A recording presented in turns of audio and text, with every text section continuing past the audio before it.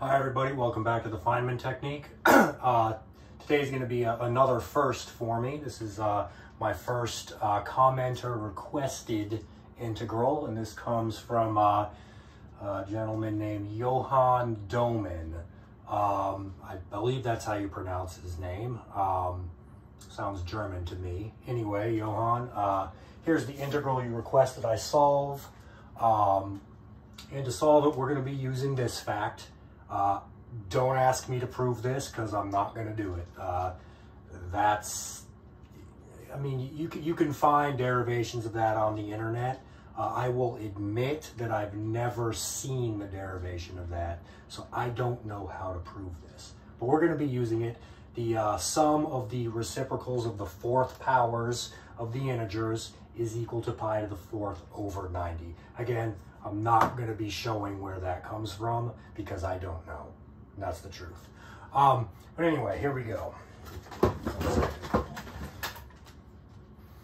All right, so this is going to be pretty straightforward as far as, you know, the videos that I've been doing lately. Let's just go ahead and make the substitution that, let's let u equal e to the x. All right, and what happens if we do that? Well, that's going to give us the integral. Well, let's see. E to the 0 is 1, and e to the infinity is infinity. Our x would become natural log u, so this is going to be natural log cubed u over u minus 1, and our dx, well, let's see, that's going to be du is going to be equal to e to the x dx, but our e to the x is simply u, so that's du over u is equal to dx.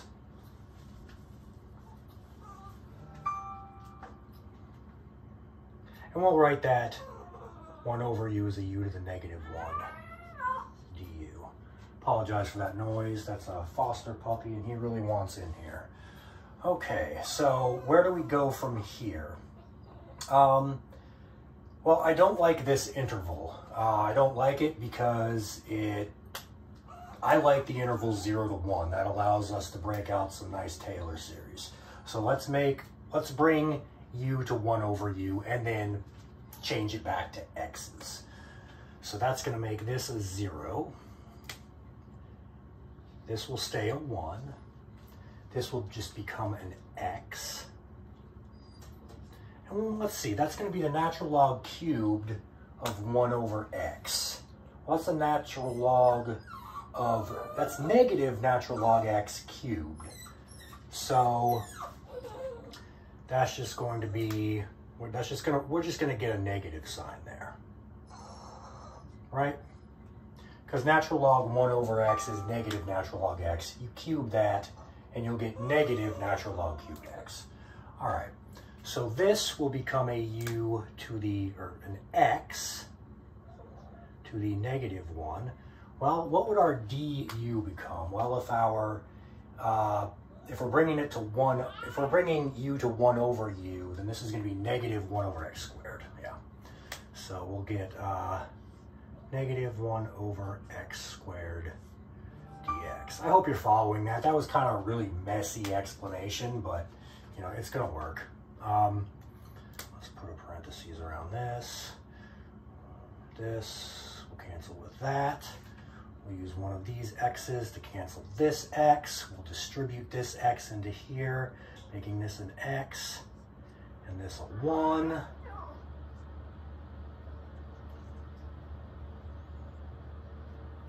And we'll switch the bounds and introduce a negative sign. So I think I did all that right.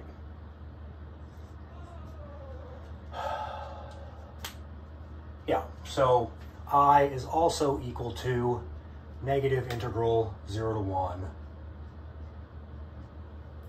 of natural log cubed over 1 minus x dx.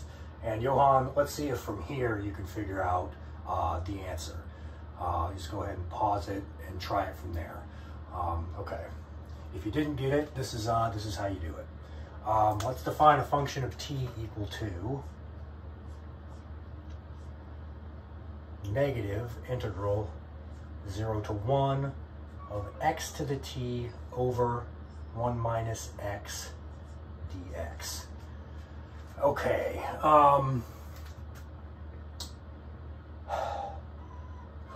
Well, let's find another way to write that.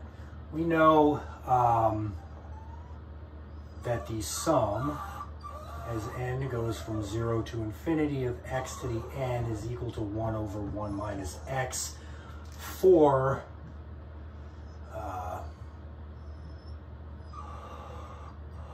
on that interval. And that's why I wanted to balance 0 to 1, so that we could use this, because that's the interval. Okay, so we can rewrite our f of t like this. Let's rewrite f of t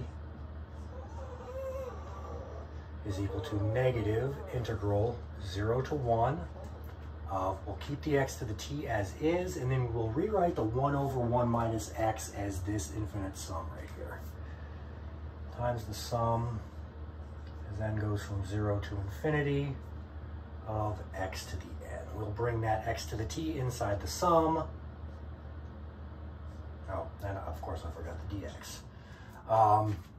And then we'll use Fubini's theorem to switch the summation and integration notations.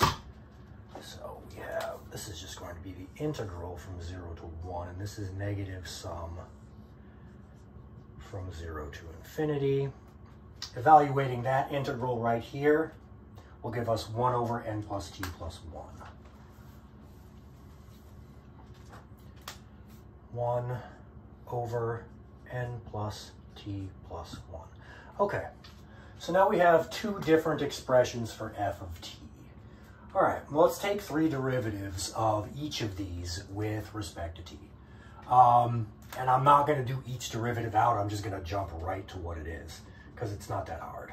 So f triple prime of t is going to be equal to negative integral 0 to 1 of x to the t times the natural log cubed of x over 1 minus x dx.